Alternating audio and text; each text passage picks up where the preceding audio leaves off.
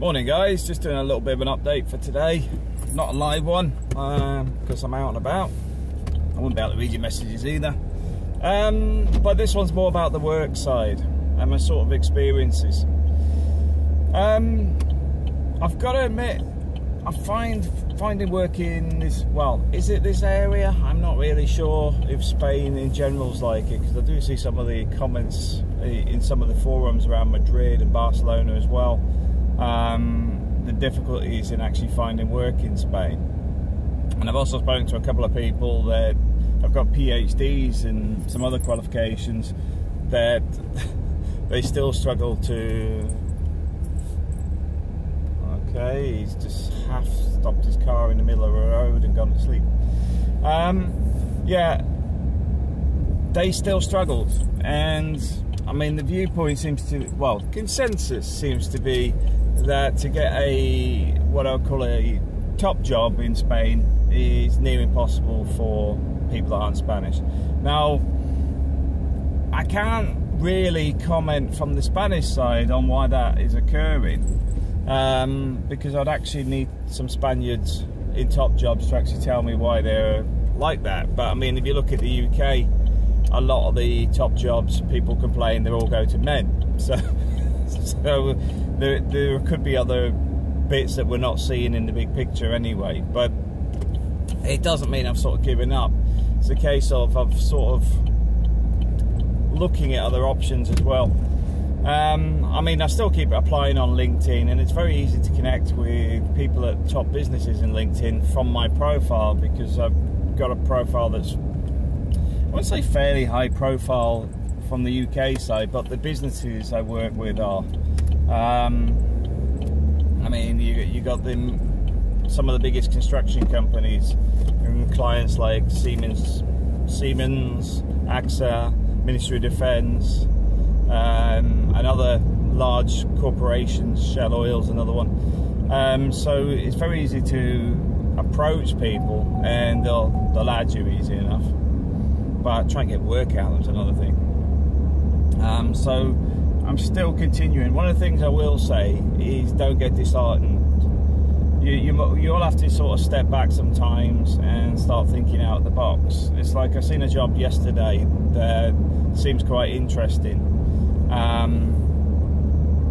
but I know contacting anybody that seems to be on the sales side, so far they don't even reply to emails, especially around real estate. So what I'm trying to do is actually get somebody who actually owns the company. I get the feeling that some of this is being done by agents that simply couldn't give a damn anyway. So as soon as you go, I don't speak Spanish, they just throw it in the bin.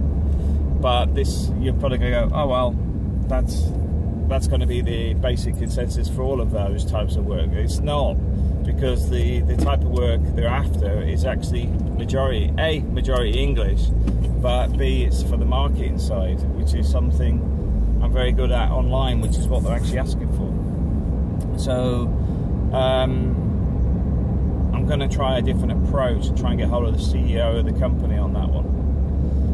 The UK side had a couple of job offers as well, but they're a bit half in, half out. There's one of the things about being in Spain is they then go, oh well, but you don't live in the UK anymore. And you're like, yeah, but I come in for the contract. It's not a full-time job. It's a contract for a set period of time. Does it really matter? Well, it shouldn't. But with some of these people, they're like that, especially corporations. It's like even home-based roles. They go, oh yeah, but we might want you to come into the office. Yeah, they know full well they won't. And they're not paying for you to come into the office. In fact, if the contract states it's remote working, etc., there's nothing actually saying that you need to go to the office. But it's the way some of the mentality is in the UK, so frustrating. But it doesn't stop me using the US market, which is much more open to, couldn't give a damn where you are.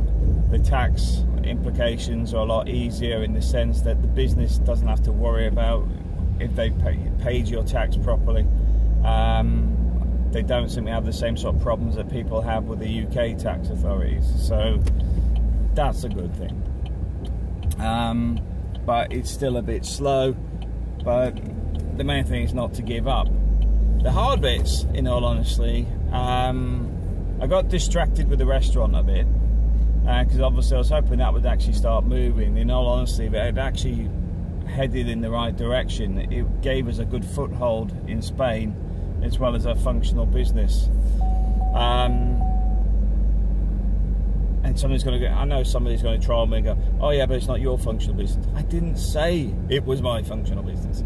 It's the fact is, the guy that owns the place doesn't want to run it anyway. That's the whole point. But it would need to get to a point where it was sustainable and generate enough income for it to stay open. And that's where we'd be looking at, because as long as the bills are covered, I'm not too fussed, because I know April could run the place about 70% of the time on her own anyway. It's only like round the lunch period you'd actually need 2 people, but also you sort of chopping change between the two of you, because you can sit in there on your laptop working as well. Bin truck's about to empty, I think, or it's stuck, one of the two. So the point being is, there was some opportunity there, and I did waste 3 weeks on it, but like I said, I got some positive stuff out there, in the sense I know that we can actually run a business. I'm gonna go this way. We could run their business quite well. We'd had the experience of setting the place up. April got experience in the kitchen, etc., which also gave her a bit of confidence, because now she's done it. So she's aware of, you know, what the expectations of running a commercial kitchen, which is a good thing. So the downside is I wasted 3 weeks doing it. But also, because you lose those 3 weeks, you sort of stop everything you had up and running, because it was quite intensive to get the thing going, because it was so far behind in the beginning. So it's sort of like knocked me back another week, because it's sort of trying to get back into the mode of hunting down work.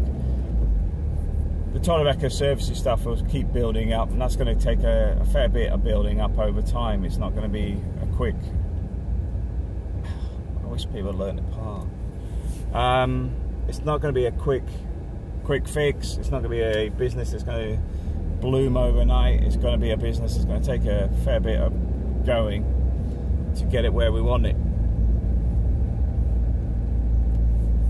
But at the same time, as that evolves, more stuff will get added to it. So it's not a case of giving up on it. It's a case of just keep going and keep going. When we got, I mean, yesterday we had to go and deal with somebody's electrics, because all the electrics had gone off on a building, along with, there was another issue, what was it yesterday? Something else happened yesterday, but also we've got somebody now wanting 4 electric fans installed.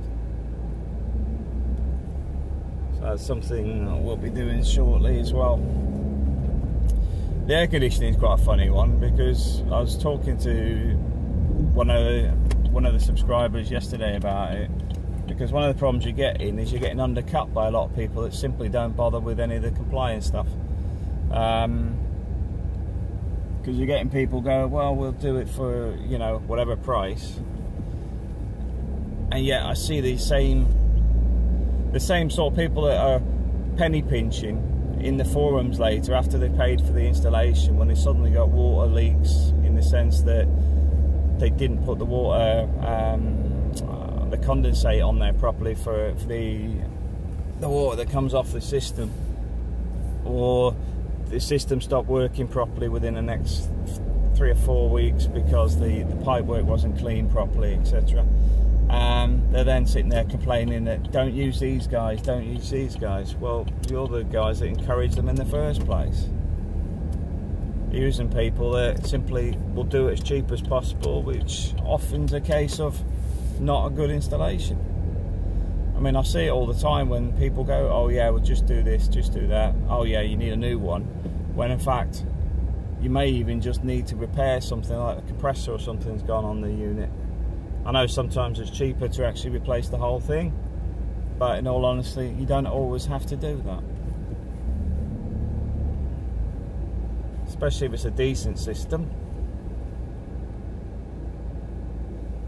But it does seem that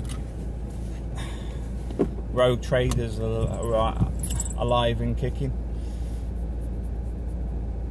But there's enough business to get around. That's the good thing. I mean, once you get a reputation built up, but that sort of takes time.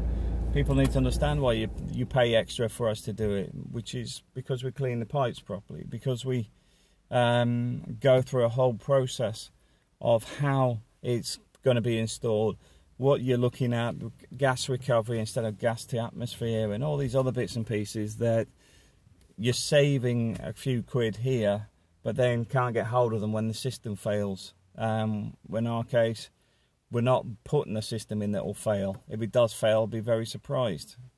But anyway, enough grumbling on that side. But it's one of those things you just have to keep pushing forward, because ultimately there's no easy solution. I'm going to move forward a little bit. I don't know what some of these people are like trying to get out of parking spaces. So yeah, onwards and upwards. Thanks for watching.